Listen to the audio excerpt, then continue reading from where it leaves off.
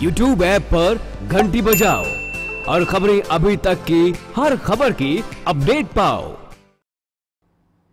शिमला में जल संकट को लेकर बुधवार को फिर से सुनवाई हुई और इस दौरान नगर निगम शिमला ने बताया कि राजधानी में पानी की कमी को दूर करने के लिए जोन वाइज पानी दिया जा रहा है।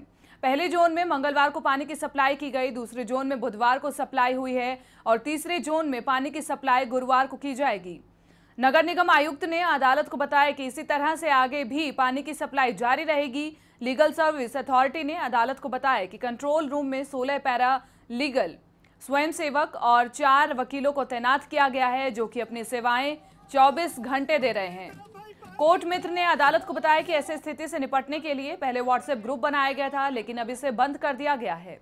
अदालत ने इसे तुरंत प्रभाव से चालू करने के आदेश और नगर निगम के सहायक आयुक्त को इसे चलाने के आदेश दिए हैं।